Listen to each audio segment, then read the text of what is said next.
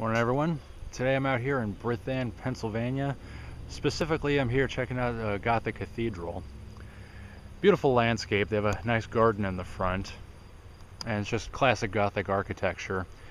Cathedral was completed back in the 1930s by a branch of Protestant referred to as the New Church.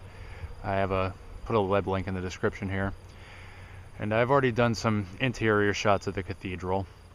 Not a lot of ambient light, so for you photographers out there, I would either have a lens with a large aperture or dare to bring in a tripod like I did.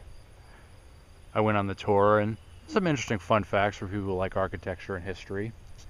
I basically waited for them to end the tour in the bookstore, like pretty much any other tour I've ever been to. But when they went into the bookstore, I scampered back into the sanctuary and just set up my tripod and fired off a few brackets. Not sure if that was the right thing to do, but I figured better to ask for forgiveness than for permission, right?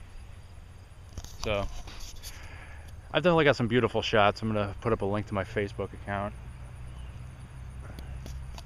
And other than that, definitely worth checking out if you like architectural photography or simple landscapes.